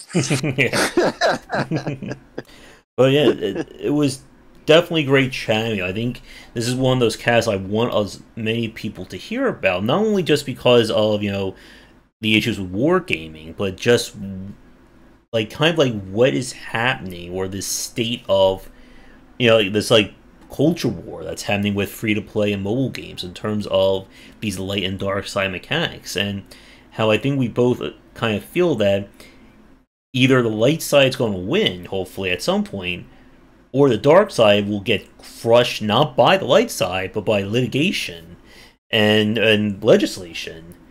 And a lot of I think the light side just needs to be given a chance. Yeah. And once people have that choice, because right now they're in a market that has no choice. Mm-hmm. So if they have a choice between light side and dark side, and you get to do a true A/B, and you see how much higher the light side products perform, then you're going to see industry shift, because then they're going to have clear, irrefutable evidence that this is the way to make money, and industry likes to make money. Yeah. But right now, there's no data, because light side technologies either have not been given a chance or they're deemed to not exist. Mm-hmm. So once that's been proven, and that's part of why I'm struggling to try to get one of these products to market, but they're not simple products. They're complex. They're not cheap to make. They're not fast to make. But when you do, I'd like to think that they will render dark side products non-competitive, and because consumers will say, "I'm not playing that when I could be playing this." It's just that simple. Definitely. But yeah, I think we'll wrap things up here. I guess any new updates regarding the game that you are working on right now? We've been in stealth for a year and a half, and I've been designing intensely that whole time. So you can see, if it took me 11 weeks to do World of Tanks Blitz, and it took me 14 weeks to do the metagame for World of Warships, and it took me 3 weeks to do the blockchain meta design for Gods Unchained, and then 6 months to do which was a long time, a huge time for me to do the metagame for Guild of Guardians. I'm not even close to done, and I've got a year and a half on the design for Star Garden. So that's just going to be transformative. But we don't have anything to show you yet. But soon, hopefully, we'll have stuff that we can do some revealing. All right, and definitely best of luck with that. Thank you, sir. So, Ramin, as always, has been a pleasure hanging out with you. For people watching, if you want to hear more of our conversations, Ramin is part of our game dev roundtable that we try to meet every month for a topic. And I'm sure, like, as I was telling Ramin, as for those of you watching, hopefully know, I'm working on my 5th book talking about free-to-play design that will hopefully be done sometime in January. And I'm sure I'll have a lot of questions for you between now and then. Thank you, sir. Always a pleasure. Yep. So, with that said, everyone, we're going to wrap things up here. I'll include links to the articles and design papers Ramin mentioned in the description down below. If you're new, do the My4 social media, the liking, subscribing, and all that for the channel. You'll find links to my Discord and Patreon down below. And if you are a developer working in the industry and want to come on and chat about your projects or design in general, we're always looking for guests. So please reach out. Come back for daily discussions on game design here and on Game Wisdom, where some of the art and science of games. Until next time, take care.